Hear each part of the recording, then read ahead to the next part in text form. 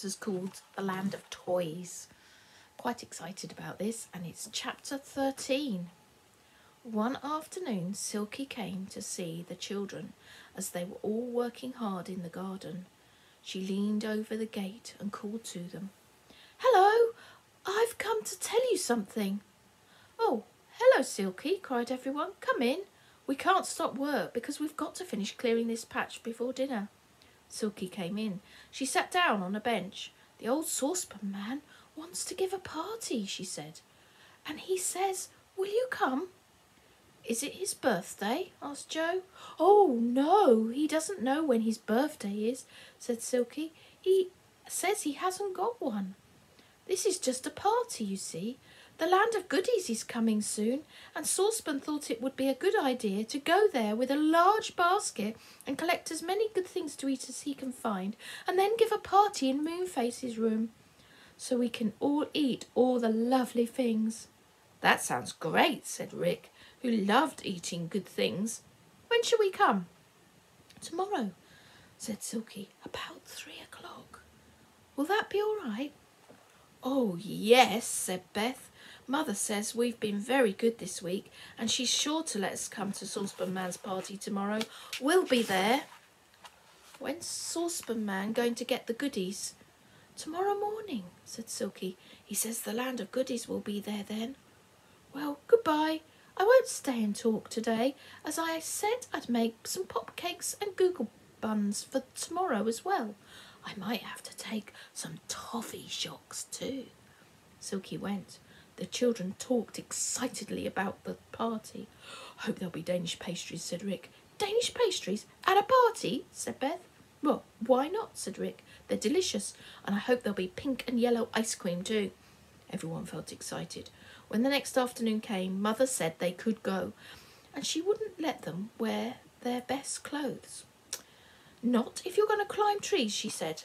"And Rick, please don't get your clothes wet this time.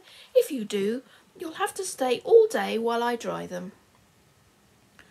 The children ran to the enchanted wood.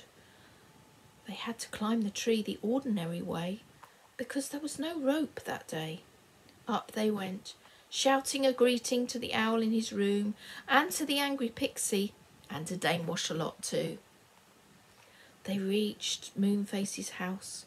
He and Silky were setting out cups and saucers and plates, ready for all the goodies that Saucepan was going to bring back. Silky passed a bag round. "Have a toffee shock," she said. All the children except Rick had a toffee shock and had had one before. And as long as you knew what the toffee did, it was all right. But if you didn't, it was quite alarming. They encouraged Rick to take one. A toffee shock gets bigger and bigger and bigger as you suck it, instead of smaller and smaller and smaller. And when it is so big there's no room for it in your mouth, it suddenly explodes and goes to nothing. Joe, Beth and Frannie watched Rick as he sucked his toffee shock, nudging one another, giggling. Rick took a big toffee shock, as he was rather a greedy boy. He popped it into his mouth and sucked hard. It tasted delicious, but it seemed to get bigger and bigger. Rick tried to tell the others this because it surprised him, but the toffee shock was now so big he could hardly talk. He said. "What language are you talking, Rick?" asked Moonface with a giggle. Rick looked really alarmed. His toffee was now so enormous that he could hardly find room for it in his mouth. And suddenly it exploded, and his mouth was empty. "Oh!" said Rick, opening and shutting his mouth like a goldfish. "Oh!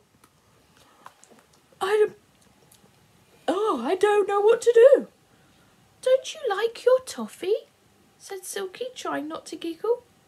"Spit it out if you like, and have something else." "It's gone," said Rick. Then he saw the others laughing, and he guessed that toffee shocks were not the usual kind of toffee. He began to laugh too. "Gosh, that did frighten me," he said. "I'd love to give my old school teacher one of those." Moonface looked at his clock. old saucepan man is a long time," he said. "It's 3:30 now, and he promised to be back really quickly." "Hello, there's somebody coming now," as he heard footsteps on the ladder that led up through the cloud. "Perhaps he's old saucepan, but I can't hear his kettles clanging." Down the ladder came a wooden soldier wearing a red uniform of a guard with a black helmet. He saluted as he went past. "Hey!" shouted Moonface suddenly. "Wait a minute! How is it that you live in the land of goodies?" "I don't," said the wooden soldier in surprise. "I live in the land of toys." "What? Is the land of toys up there now?" cried Moonface, standing in amazement. "Of course," said the soldier. "The land of goodies doesn't arrive until next week." "Oh," groaned Moonface, as the soldier disappeared down the tree. "Old Saucepan has made a mistake.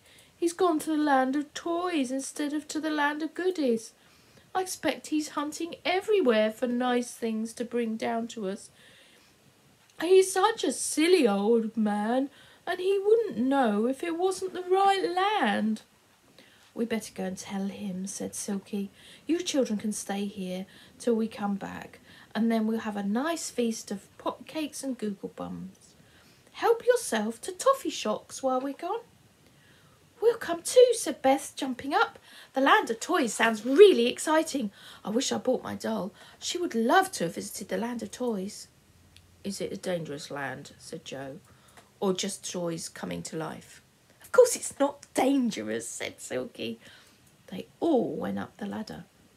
They were very anxious to see what the land of toys was like. It was exactly how they imagined it.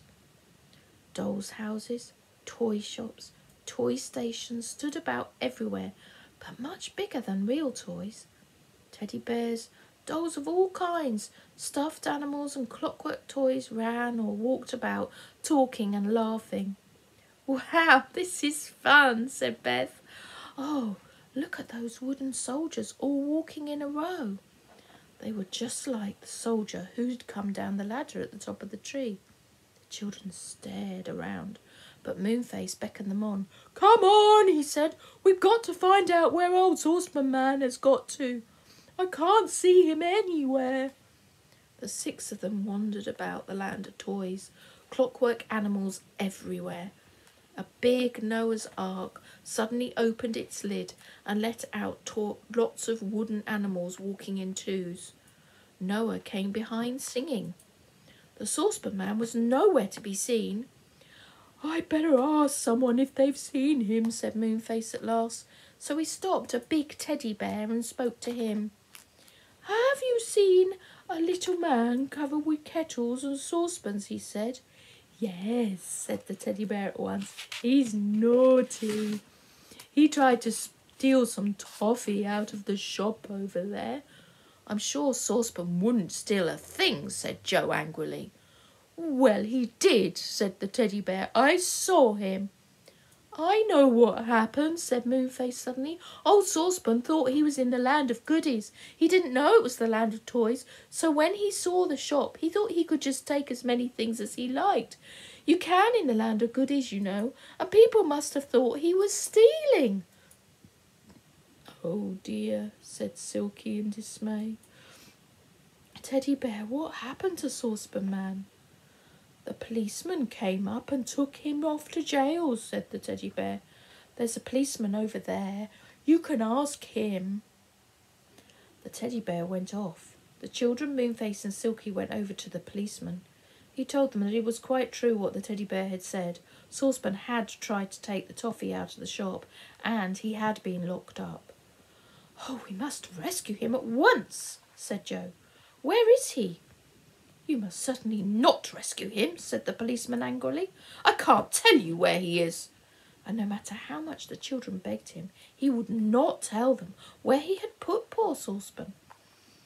"Well, we must go and look for him ourselves," said Joe, and the 6 of them wandered off through the land of toys, calling loudly as they went, "Saucepan! Old Saucepan! where are you? And that's the end of that chapter. We're more than halfway through the book now, and the next chapter's called An Exciting Rescue.